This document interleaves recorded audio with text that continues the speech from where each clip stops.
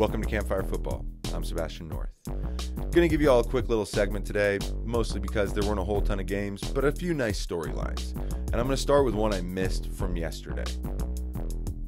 I mentioned that Sheffield United finally won a game, but I forgot about the team that broke one of the longest winless streaks I've ever seen in the game, Shalke. Congratulations to them. They beat Hoffenheim 4-1. Matthew Hoppe, the American young man, scored a really nice hat trick, 3 sublime finishes, and really just an impressive way to get out of this funk. They hadn't won a game since January 17th, 2020. I was like 357 days. I don't know. I maybe got my arithmetic wrong, or there's a leap year thing if I got that wrong. But it's incredible. The previous record was 31 games. This was the 31st.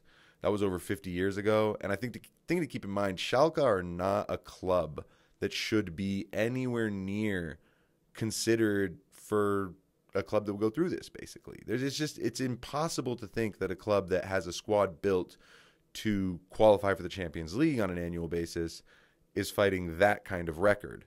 You might expect it from a team who just got promoted, had an amazing first half of the season, secured enough points to basically have survival then, and then crashed as soon as the new year came and didn't correct their form when the season started again. That's what you would expect. Not a team like Schalke, not a club of that stature. Meanwhile, Borussia Dortmund, their arch rivals, are doing what they're doing. And so Schalke, this has to have been the worst year ever to be a Schalke fan. And if you are one, I really hope that you're one of those people that's sticking with your team, because these dark days will end. They will. I promise. Just one other little piece of fun that came from this is Weston McKennie, who obviously now plays at Juve, but came from Schalke in the summer. Him celebrating this win in his own apartment, taking the video of himself. Really good. Check that out. YouTube it.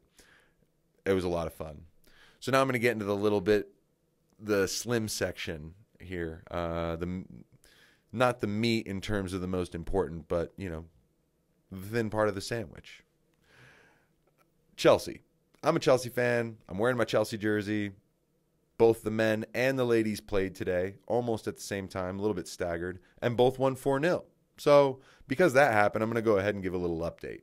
And for any of you who are Chelsea fans who know absolutely what happened in the men's game, I won't go too much into that. I'll also talk about the ladies as well.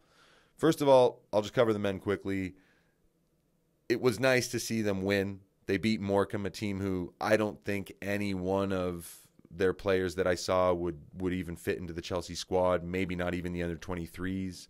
So they needed to win this game, and they needed it to be comfortable with no real scares. There was almost one in the beginning, but Kepa actually made a pretty good save on a weird accidental cross shot kind of thing. In the end, Timo Werner gets a goal assisted by Kai Havertz, who he himself also scored. He got the 4th. Callum Hudson-Odoi got a very much needed goal, and Mason Mount scored from distance, which I think is really, really important, that he gets goals from range to build that confidence to start shooting more. Something, honestly, I don't see enough anymore. I mean, I wonder how all you feel, but I don't think I see enough players go and have a pop from range just because they're like, yeah, I'm good enough at this. I hit a lot of really good shots. Rashford is one of those players. Fernandez takes a lot of shots. De Bruyne sometimes, I think he loves the pass, but there aren't that many players that love to have a pop. Frank Lampard is one of those players. Gerrard is one of those players who, for me, did that a lot. They had a window. They took it because they knew they had the technique. And they scored a lot of brilliant goals, and it was fun to watch. So would love to see that more. Moving on to the ladies. They played Reading at the Medeski, which is kind of cool, even though it's large and empty. But great game, and Fran Kirby, player of the day, by the way. Of any player I saw play today, Fran Kirby wins the award. She looked sharper than any human being I saw touch a football today. Scored a first-half hat trick, perfect hat trick, by the way, left foot, right foot, header, and then scored his header in the second half. Her 2 goals with her feet, these were really impressive because they were 1v1s, but there were 2 1v1s. First, she had to beat a player, and then went into the box and then beat the goalkeeper as well.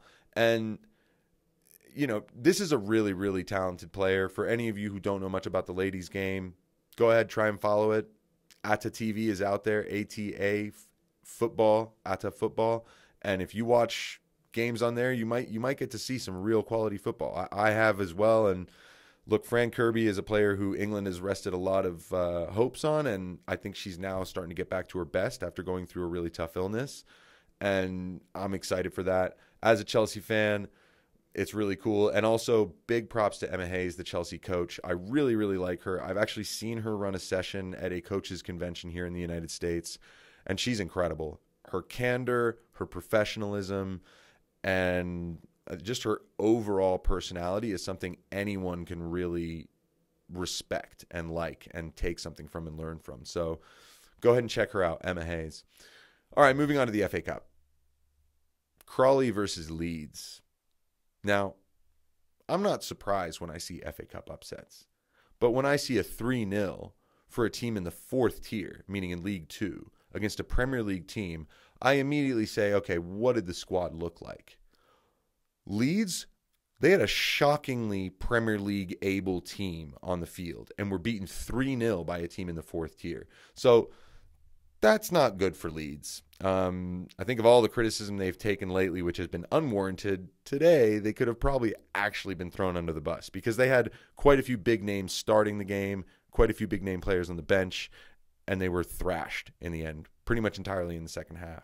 So excellent achievement for Crawley. Really excited for them to get to the next round. Hopefully they play another Premier League team. That would just be great. And let me end with Marine versus Spurs. Look, everyone had been excited about this for a while. Marine versus Mourinho. And it's been a fun thing. And though it was not a classic FA Cup affair in terms of football, because Spurs won 5-0, there are still the beautiful FA Cup storylines to take from it, and sights and sounds and everything. So I'm just going to take you through a couple of the things I enjoyed, and then that'll be it, really. So first off, for Spurs, Alfie Devine, youngest player ever to feature in a competitive match for Spurs, and then went ahead and scored. He's 16 in 163 days. That's awesome.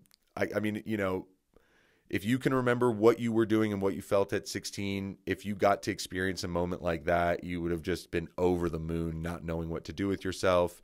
Imagine going home and having dinner with your family and you got friends and everything texting you. I mean, it'd just be a cool thing. So spare a little moment for Alfie Devine. And one little note on all those Mourinho haters out there who say he doesn't bring up young talent. There's a lot of young kids in this Spurs team that are getting chances and looking really good. And I'd never heard about him before today. This is his first time featuring, scored a goal. Great story. These kinds of things don't happen in Premier League football. A kid like him doesn't get the substitution. But in the FA Cup against Marine, this story happens. So for any of you FA Cup haters, any people who are like, who cares about that competition? This is why we care about that competition. Moving on to Marine, the other big reason the FA Cup is beautiful. A team from the 8th tier hosts a Premier League team in their home stadium, which, by the way, when you look just outside the ground at the backyards in the alley, they're numbered with the address so that you know which house to knock on when you boot your ball over the fence. Now, no fans allowed in the stadium, but the people were there. They were around the outsides, and we got a lot of great shots. We got shots of a bunch of kids squirreling around by the fences, taking a look inside, fiddling around with a phone, who's going to videotape, taking pictures, groups of women and maybe, you know, teenage girls hanging out, having a cup of champagne with their big down jacket, just having a nice time out in the winter. And then I got to say, winner of the day for me, and I if you saw this, I imagine it was probably also gave you a kick. I don't know who this guy was, but there was a dude with a life-size cutout of Jurgen Klopp, and he was standing next to it with his arm around it, side by side for the whole game. And this guy didn't look like he was just smiling and having a good time. He had like the same serious look that Klopp had. It was really funny. But you only see that kind of thing in these kinds of FA Cup ties. And so though the football may not be at the level that we want to see on a weekly basis with these gorgeous pitches and these beautiful team moves that result in goals that make us ooh and ah, this is also part of the game. And I hope that some of you who, though you love quality football as much as anyone else, you also tuned in to see the other side of football, which is the beautiful thing. It's people coming together. It's Chorley being able to win a game and now being viral as a team for singing Adele in the locker room. It's Crawley Town beating Leeds and moving on. I mean, we remember so many stories about the FA Cup. I don't need to get into any or wax lyrical. If you don't know how many fun, crazy, cultish stories there are about this competition, treat yourself.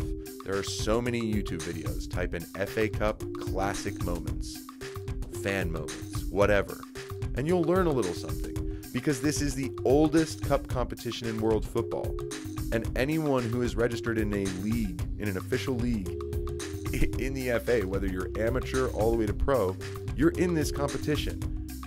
There is no better place to see the Cinderella story. So I hope you all enjoyed today. This is Campfire Football. Have a great night.